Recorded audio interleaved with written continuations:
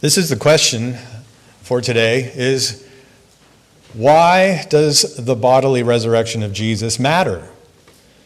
What does it mean for us in our own lives?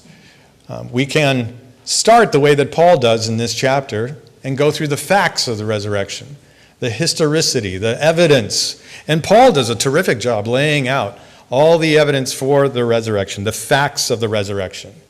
And when you start with verse 3, he goes to say, "For what I received, I passed on to you as of first importance, that Christ died for our sins, according to the scriptures," so it was prophesied, "that he was buried, that he was raised on the third day, according to the scriptures, and that he appeared to Cephas, or Peter, and then to the 12.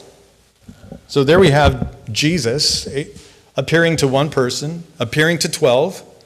And then after that, he appeared to more than 500 of the brothers and sisters at the same time, most of whom are still living, though some have fallen asleep, meaning that the readers of 1 Corinthians could go and talk to people who saw the risen Jesus. They can actually have a conversation with those people, and they would tell them, this is what he was like, this is what he said, this is what he told us about this resurrection life. There's evidence, there's facts, there's all kinds of historic truth that Paul is presenting. And then he appeared to James, then to all the apostles, and last of all, he appeared to me also as to one abnormally born, which is Paul's way of saying, I don't deserve that. I did not deserve to be among those who saw Jesus and witnessed who he was. I am not deserving of that. But this was Paul laying out the evidence of the resurrection. Okay? This is Paul saying, when Jesus rose from the dead, it changed us. He took 12 people who were hiding in fear, and he turned those same people into world changers. The best evidence to explain that is that Jesus rose from the dead. That's what Paul is saying. So the evidence is there. If you looked at the church's exponential growth throughout that area of the Mediterranean, throughout Europe, and then the whole rest of the world, what would explain that? What is the best explanation for that to have happened? It has to be the resurrection of Jesus. So the evidence is there. There's no real viable explanation for all of this except for the fact that Jesus must have risen from the dead. This is true. This is good for our modern minds. This is good for our intellectual minds, because our modern, enlightened, scientific minds are always looking for the data, right? We want the data. Give us the scientific proof. And this is his way of doing that. Paul's way of saying, here's the proof. And here's the evidence. And the only explanation for it is Jesus rose from the dead. It's very simple. It's very similar to those of you in science and research. You look at the evidence and you say, there must be an atom. No one's ever seen an atom, right? No one's ever seen an electron. No one's ever seen anything that small with the naked eye. But you can see the evidence for it. You can make conclusions based on the impact and the evidence that surrounds it, and then conclude there must be an atom. There must be electrons. Those are things that Paul is saying, yes, here's all the evidence, and the only explanation, Jesus rose from the dead. So that satisfies us. That gives us the facts. Now here's the problem. In today's world, facts don't always change our opinions. They should. Facts should change our opinions. Facts should change our worldview. Facts should change even how we feel. But in our world today, we start with our opinions, and then we only look for facts that reinforce our opinions, right? This is why certain people watch certain cable news networks, because the facts that they show on those news programs affirm my opinions, affirm my worldviews. And so in today's society, we don't let the facts just form our opinions. The facts have to conform to our opinions. And this is something that we all have to be wary of. Because we could lay out the facts of the resurrection all day long. Plenty of evidence for that. Read The Case for Christ by Lee Strobel. He lays out all the evidence of the resurrection. But it's not enough to know the facts unless we let the facts change us. Change our beliefs, change our worldview, change our feelings, change the way that we see everything. That's what the facts need to do, and that's the question that's before us. Have we let the facts of the resurrection truly change us, change our opinions, change our fundamental trusts, the things that we trust and depend on for how the world works? Have we let the resurrection change us to that point? So let's dive into that. What does it look like? If you believe those facts, what then does it look like when you truly believe those facts and let those facts change you? What Paul goes on to write in the rest of this chapter in 1 Corinthians 15, he says, one man representing humanity rose from the dead. And we see that in verse 45, the very first verse that Teresa read for us. In chapter 15, verse 45, so it is written, the first man, Adam, became a living being. The last Adam, or the second Adam, a life-giving spirit. So here Paul is talking about the first human being. Here's Adam. He came into the world, and it is through Adam that sin entered the world, and therefore death entered the world. So through this one human being, all of us have been stained by the same problem. The problem of sin, the problem of death. That is what he brought into all of humanity. Okay, so there's that. But then a second Adam appeared. Who's the second Adam? Jesus. Jesus, and Paul calls him this beautiful thing, a life-giving spirit. So another Adam comes. And this Adam is the one man who represents all of us. And this Adam, Jesus, is a life-giving spirit. So if we think of the cross and Jesus coming to the cross, we can look at that and say that in the darkest moments of the cross, that is God's no to the sin that entered into the world. God's no to sin, God's no to death. And he laid all of that upon Jesus. Okay? But if we look at the resurrection, that is God's yes. God's yes to humanity. God's yes to everything that he's made. God's yes that says, I love you, you matter. We're not going to let sin and death be the final word. There's a second Adam. And the second Adam is God's yes. God's yes to life. Life-giving yes is what Jesus is for us. And this is how, if we believe in the resurrection, if we believe in the facts of the resurrection, and we say, yes, I want to let the resurrection start to form my worldview and my opinions of everything, then this is where it starts to take hold. We start to say, God, I see your yes over Jesus, over me. And I say yes with you.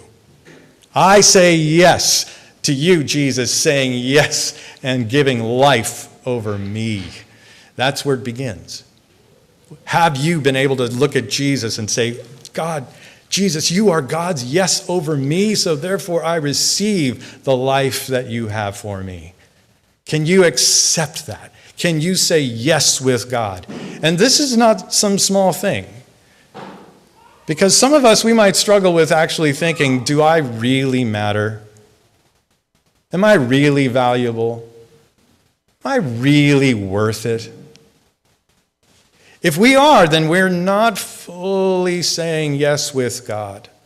God is saying yes, which means yes, you are worth it. Yes, you are valuable to me. And let me show you how. I give you the second Adam who has come to be a life-giving spirit to you. Can you say yes with God over you? That's where it begins. That's where it begins. when you start to say yes along with God, then the power of the resurrection starts to be not just a historical event, but it starts to be this growing power in your life through the Holy Spirit.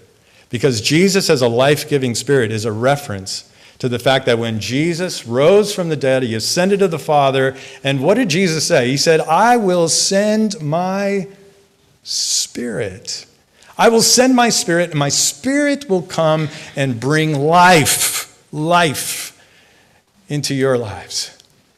This is how Jesus brings life. When we say yes, along with God, that he wants to bring life to us and reverse sin and reverse death that the first Adam brought, now his power, his resurrection power, starts to work inside my body, inside of my life. This is where the change starts to take a hold. So if we look further back, look at verse 20. Chapter 15, verse 20 says this, but Christ has indeed been raised from the dead, the first fruits of those who have fallen asleep. So Jesus is called the first fruits. The first fruits of what? He's the first of his kind. The first of his kind. Well, where are the rest of his kind? All who believe in the resurrected Jesus, all follow. He's the first. Now notice this. He didn't become the first when he came into this world. That's not when he became the first fruits. He became the first fruits when he rose from the dead. Because when he rose from the dead, he took on a new kind of body, a new quality of life. And now this quality of life that we see in this new body Jesus has is the first model. It's the first of its kind, meaning that this is now the new life that we inherit through Jesus. If you think about Jesus' life, we have a picture of it after he rose from the dead of what his life looked like when on the earth, right? Remember? When he appeared to the disciples, his body was able to walk through a wall. Okay? That's different. That's new, right? Okay, what else? Well, he had breakfast, right? Remember? He could eat, which means he still had a stomach, he had a digestive system. So that stays, right? So there's some things that are original, some things that are new. These new qualities, we have no idea just how many new things we are going to be able to inherit through Jesus and his new body. But it's going to be awesome. It's going to be new, and it's going to be resurrected power kind of new. It's not the kind of thing that you can go read a self-help book and say, hey, I want to grow. I want to learn how to walk through a wall. How can I do that? None of that is anything that you can do on your own. It only comes through the power of the resurrected Jesus. So, what happened to Jesus when he was raised from the dead is one thing in history. But what happened in Jesus is what will happen in you. That's the new life that we start to assume now. We start to live in. And this is what the resurrection is supposed to do. It's supposed to bring this new quality of life into our lives and into our bodies. So now we bear this new quality of life within us. More on this. Look down back to verse 47. The first man was of the dust of the earth. That's Adam. The second man, Jesus, is of heaven. As was the earthly man, so are those who are of the earth. As is the heavenly man, so also are those who are of heaven. And just as we have borne the image of the earthly man, so shall we bear the image of the heavenly man. You see this? Those who are now in Christ, the resurrected Christ, through faith, now bear the image of this heavenly man. The first fruits quality, that everlasting life quality, the power of the resurrection quality, that's now in us. It's now in us. You get that? So the resurrection isn't something that just happened to Jesus. It's something that happened in Jesus. And if it happened in Jesus, it's happening in you. It's happening in you right now as you believe in Jesus. And so where does this new life come to full fruition? Because we know. Have anyone tried walking through a wall lately? No. Okay, that's good. That's good. Don't try this at home because it's not come to full fruition quite yet. But we do have evidences of it. And if you look at Romans 6:4, it gives us a little indication of that. Romans 6:4 says, "We were therefore buried with him through baptism into death, in order that, just as Christ was raised from the dead through the glory of the Father, we too may live a new life."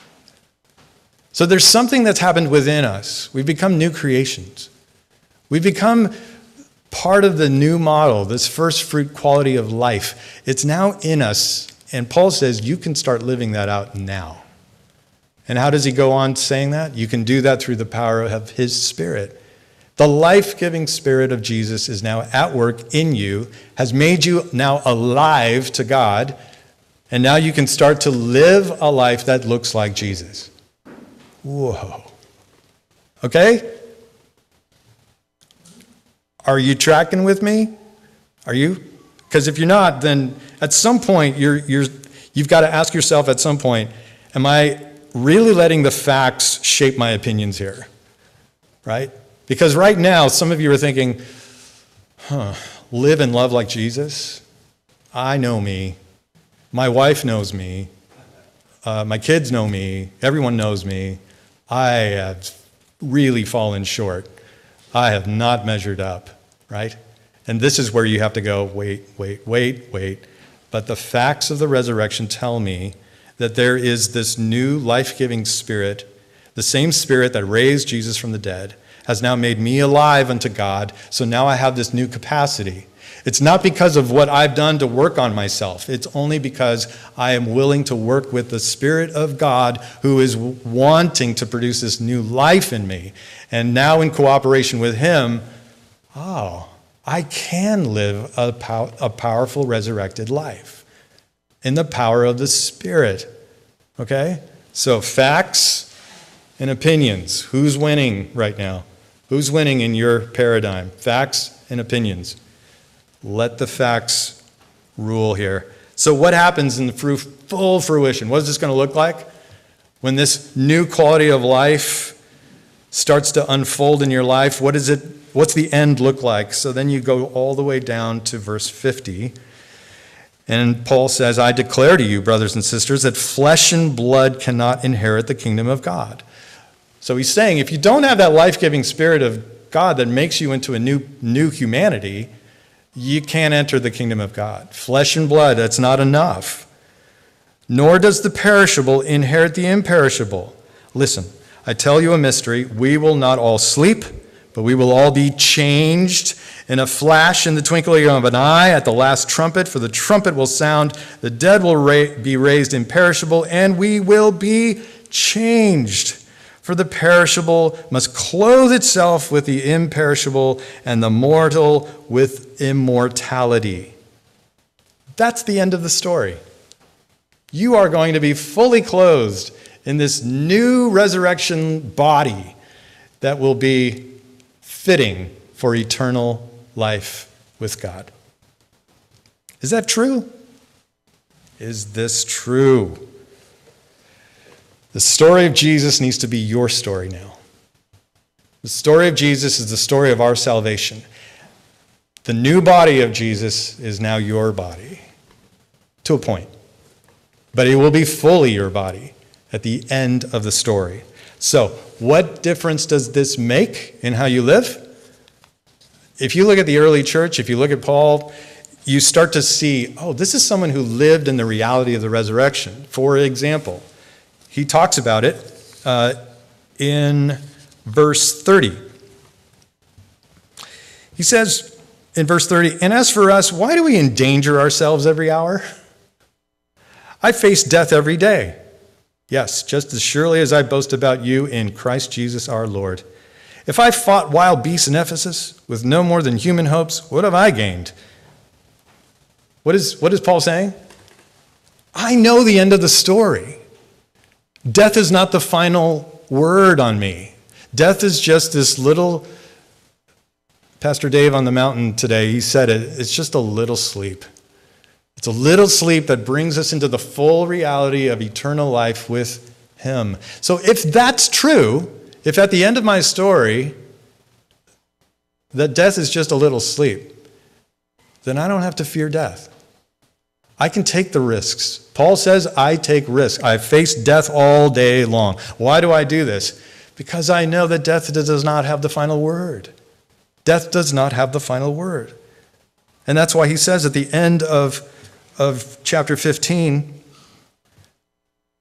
he says, man, I need glasses. See, I cannot wait for the new body, right? The new body is going to be so helpful. 54, when the perishable has been clothed with the imperishable and the mortal with immortality, then the saying that is written will come true. Death has been swallowed up in victory. We ate breakfast this morning. You swallowed a lot of things this morning if you were here. And when you swallowed it, it was gone. I mean, you might be feeling it. But that's the picture. Death is swallowed up in victory. It's not here anymore. It's gone. The sting, where, O death, is your victory? Where, O death, is your sting? You hear Paul? He doesn't do this a lot, but his tone is kind of mocking, isn't it? You hear it? He's kind of looking at death and saying, death, you think you're a big bully. You think you've got all this talk. Where's your sting?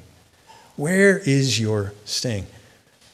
I love this because the resurrection is actually giving you room to be funny, to laugh. You can look at death and say, that's funny. That's funny. You with all your talk, you with all your threats, you thinking that you are going to have the last word. Ha! I know who has the last word. And therefore, I can risk it. I can risk it. I can risk it. I can do things that allow me to even face death. Now, we may not go through the things I fought wild beasts in Ephesus. Anybody? Nobody? Fight any wild beasts? No. But some of us, we've gotten diagnoses for cancer, right? We've gotten terrible news about our jobs. We've gotten all kinds of bad news. We've received it. Wouldn't you like to receive that news the way that Paul did? Facing death all day, but not afraid. This is what happens when the resurrection starts to take a hold in you. You realize the end of your narrative is the same as the end of Jesus' narrative. Same story, same ending. Death is just a little sleep. Right? Other things that impact the way that we live, if you realize the end of the story is when all people from every tribe, language, people group, they're all going to be there before the throne of the Lamb and say, worthy is the Lamb. This is what the early church really believed. They knew that death didn't have its last word, and at the other side of death, we were all going to be together. People of every tribe, together, one community, one voice, one Lord. And the early church didn't just tend to its own people. It's noted that when plagues and disease would come in the areas of the early church during that time, the early church was known at the time as the people who would reach out to all different ethnicities, all different people groups, people who were Jews, Gentiles, all the like. They would reach out and care for them. When Rome itself would depart and leave the city because of disease, Christians would stay. Christians would stay. Why? Because all people are valuable. All people had received God's yes over them because of the resurrection. And death was not the last word. So they could stay with people. Even in the threat of disease and illness, they could stay. You see the difference now? When you truly are saying, yes, Jesus' story is my story, it makes a whole difference in how you live. The people you hang with, the people you love. You don't fear death itself because you realize there's a new narrative. I'm going to take on an imperishable quality of life at the end of that little nap, and we will all be together in the throne room of God, feasting before him, and God will wipe away every tear from our eyes. There will be no more sorrow, no more sin, no more tribalism, no more polarization, no more division. We will all be one people doing the thing that we were made to do, which is to worship our loving God. That's when the resurrection takes a hold in your life. So every day, we live in this narrative of death and resurrection because that's the narrative of Jesus, death and resurrection. Every day there's something that can die in us in order for resurrection to take a hold. That's what every day looks like. When we read the scriptures, when we love our neighbor, something needs to die in order to live, right? So the question for us then is, what needs to die in us so that resurrection life can start to emerge in us? And I would say for us, a lot of us, what needs to die is the no that is over your life. The no that comes from maybe other people who've said, no, you don't amount to anything, or no, you're not worthy, or no, you're not valuable enough, or no, you don't measure up. No. That needs to die. That needs to die in light of the resurrection. Because you cannot, in good faith, look at the resurrection, the empty grave, and say no over your life. Because God said yes. God said yes over your life. So that needs to die in order for that yes to come to life. The other things, what is it that you do that is just because you fear death? What are the things, what are the worries that you have in your life that are there because you fear death? What are the fears that you're living with because you fear death? That needs to die. That needs to die. Some of us have become very good at accommodating fear and accommodating anxiety and worry and even accommodating depression in our lives because we just think, well, it's just life. Go to the empty tomb. Say no to that. Let it die. Let it die so that new life can come. Don't accommodate the things that Jesus came to destroy. Don't accommodate it in your life anymore. Say no to it. Let it die so that new life can start to emerge. What needs to die in order for resurrection life to take hold in you? Because that's what Jesus came to do. Jesus said, I have come that you might have life, and life abundant, life to its full. That is not just waiting for you to die and enter into heaven. That is not for that. It is now. The quality of life, eternal life, is now. It starts with you saying yes over Jesus and his resurrection and his empty tomb. Because if you say yes to him, you're saying yes to his yes over you. Let's pray. Jesus, thank you. Thank you that we share in your story. This story of death and resurrection is a new narrative now because of your resurrection from the dead. And Lord Jesus, we pray that your Spirit would show us the things that need to die, the lies we believe that need to die, the messages we've believed about ourselves that need to die, the fears that need to die, the anxieties that need to die, the worries that need to die, the way we relate with other people, the ways we hurt each other, the ways we protect ourselves that just need to die so that new resurrected life can start to emerge out of our lives. And we can then start to live and love like Jesus. Holy Spirit of God that raised Jesus from the dead, speak to us. Bring life into us and through us. Even now, in these moments, we welcome you, Spirit, to do that. We pray this in Jesus, your name. Amen. Amen.